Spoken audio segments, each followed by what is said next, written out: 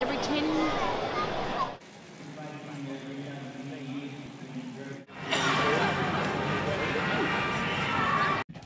So Glaetzer leading out in control. Schmid got that big gear once again. Now he makes up. Glaetzer shuts the door. Schmid's underneath. Glaetzer's had to leave the door open. That's interesting now. Now Schmid goes. Glaetzer again. Has he given him too much distance now? Schmid. Glaetzer's coming. He's coming at him now. Up the straight he goes. I think Glaetzer may have got there in the end.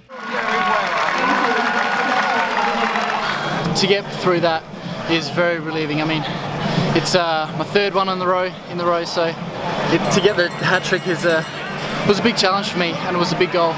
And it was really tough racing the semi-finals and the final.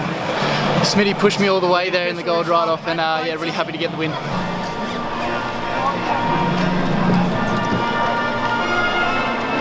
I mean, this is all practice, good training ground for the big show at the World Championships and leading on to the Olympic Games. So definitely a good test for the legs and good to hone your skills on the track in the lead up to the Worlds.